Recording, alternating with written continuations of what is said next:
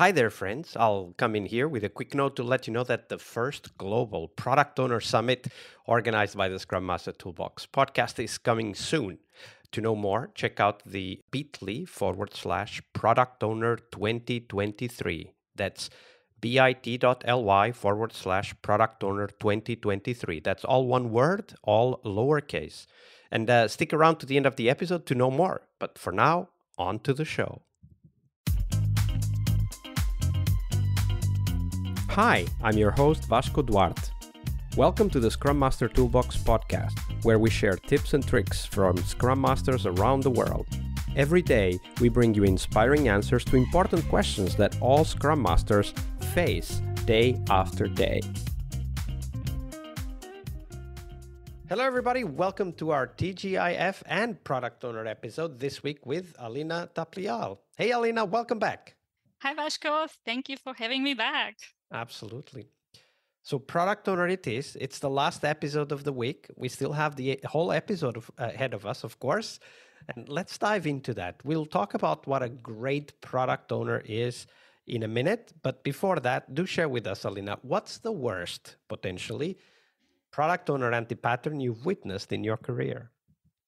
Yeah, I need to say I was really lucky to work with one product owner so far, and he's the best.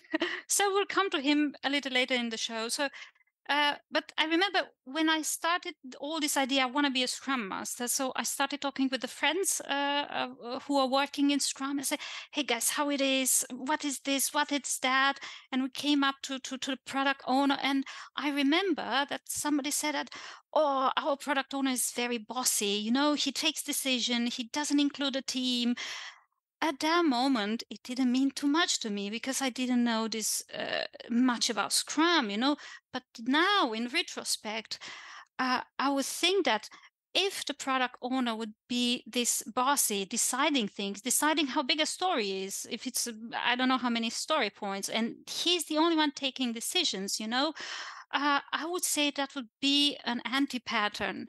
However, we don't need to forget that this is a team. So it's the relationship between product owner and team, and relationship from product owner and Scrum Master, which we also need to take into account when we look at these anti-patterns, you know, because now in retrospect, I'm asking myself, so how did the Scrum Master react when the product owner did the things that he did?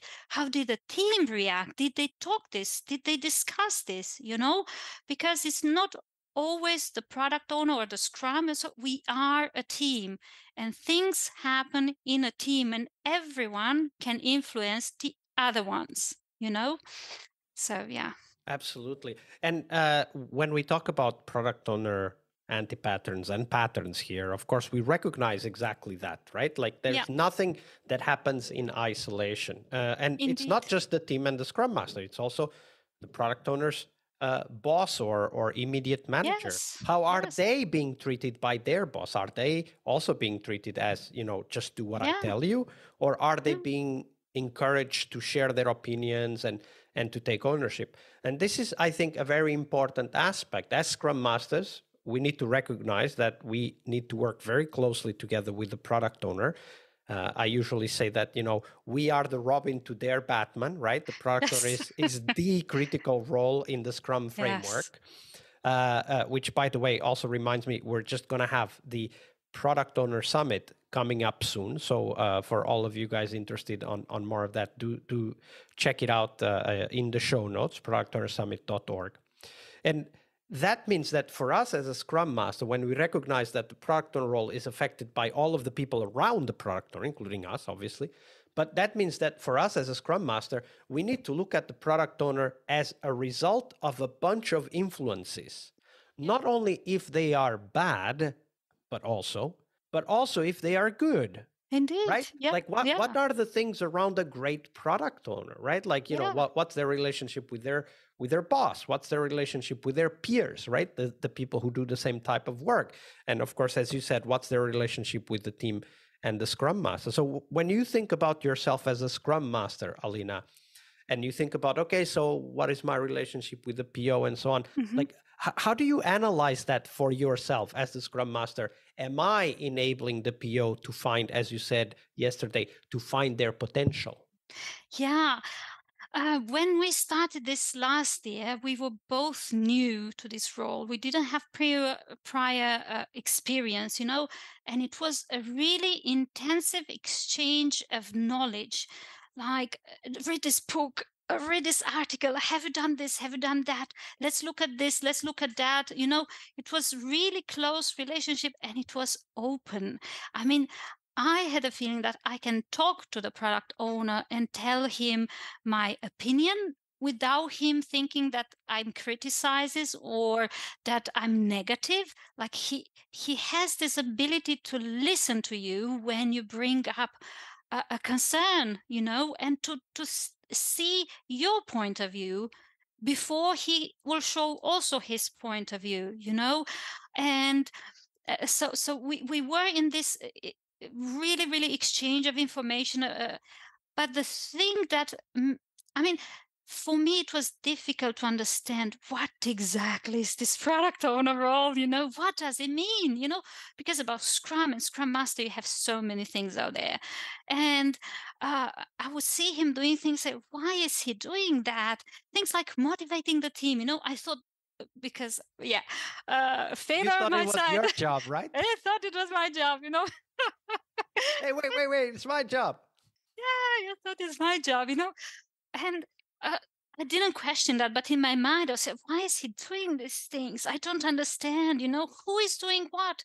Until I read this book, Scrum Product Ownership by Bob Gallen.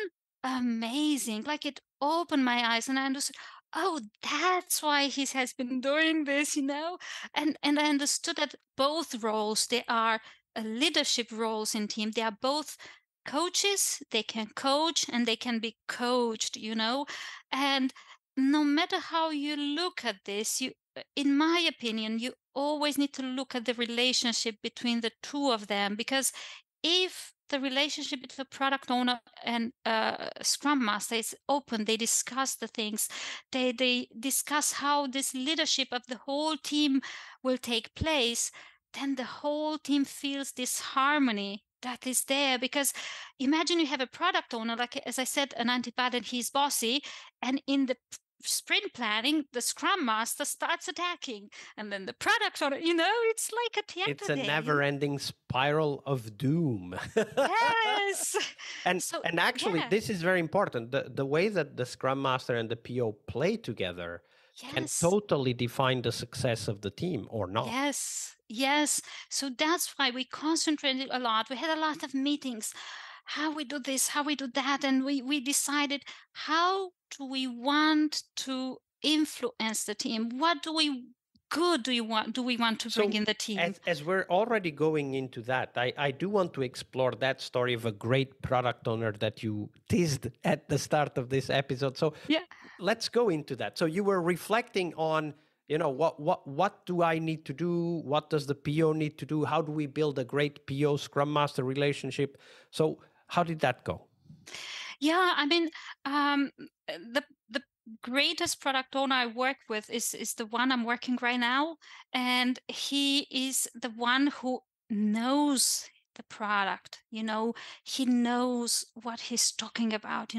He has this confidence. And this builds trust, and which is really important in a team.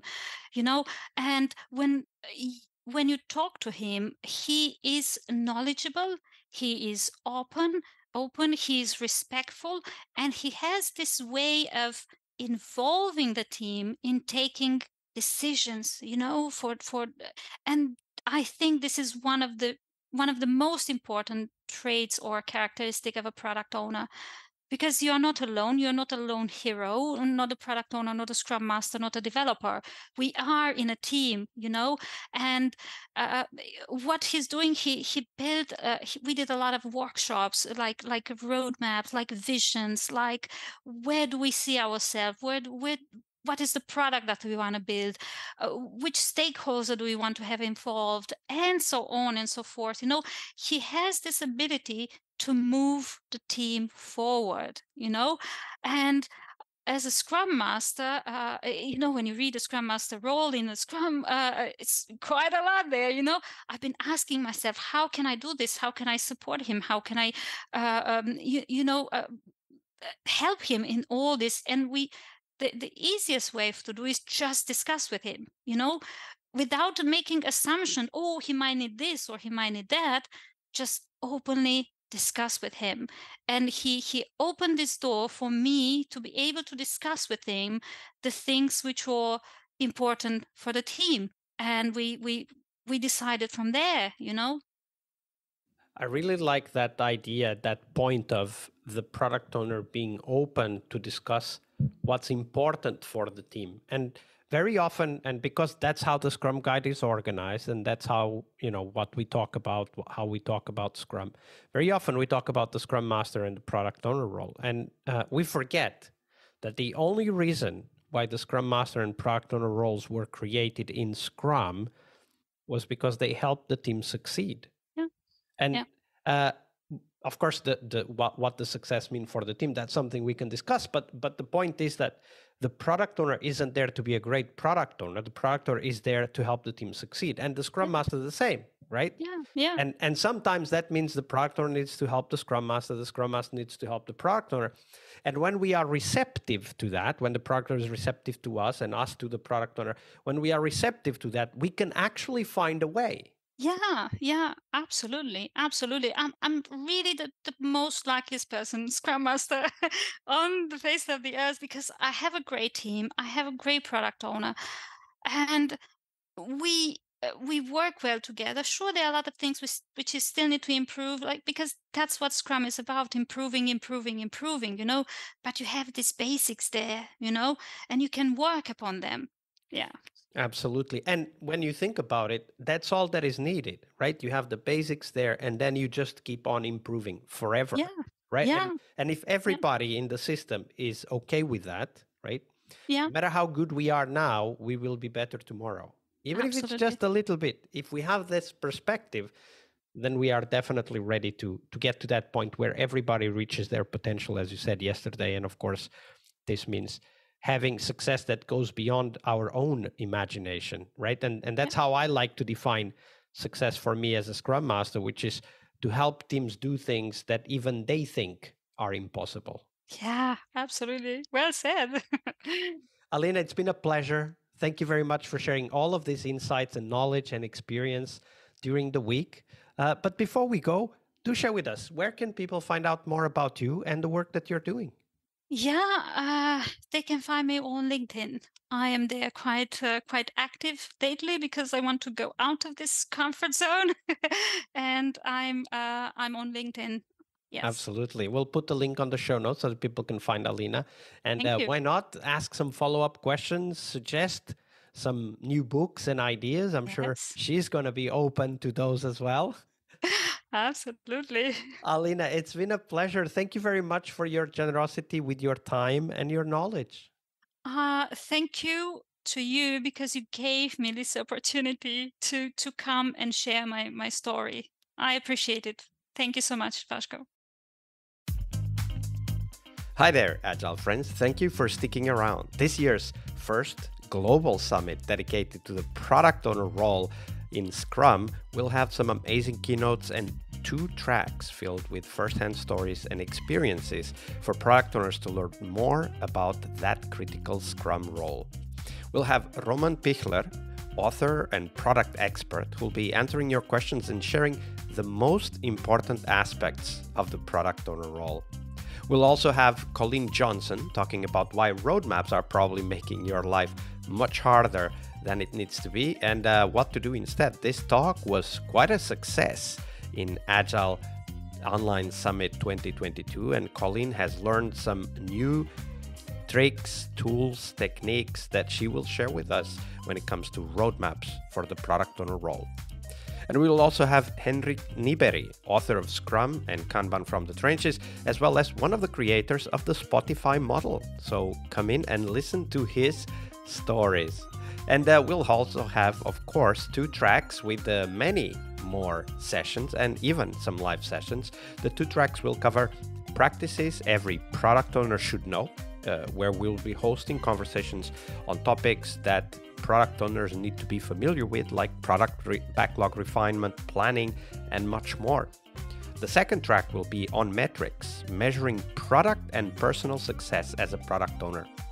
As product owners, it's crucial to have a clear understanding of what are the metrics that drive success for us, and of course also for the products and businesses that we work with. And we need to continuously measure and optimize those metrics. So in this track, we'll be sharing what's working and what's not in the area of measuring success for product owners. We will also have the opportunity to network with our peers. It's a network event, of course, so get your tickets and join our Slack. Go to bit.ly/Product Owner 2023. That's all one word, all lowercase. As always, we will have free tickets and VIP tickets, which will give you long-term access to the content of this summit. So check them out at bit.ly/Product Owner 2023. All lowercase, all one word. I'll see you on the summit floor.